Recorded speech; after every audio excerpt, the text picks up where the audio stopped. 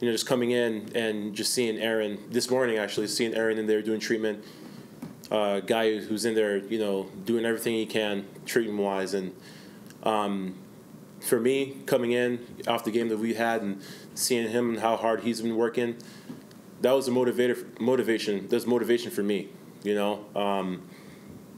and so that's one thing I can't control is my attitude towards my work. And little things like that, obviously just seeing Aaron working as hard as he can, that's motivation for me.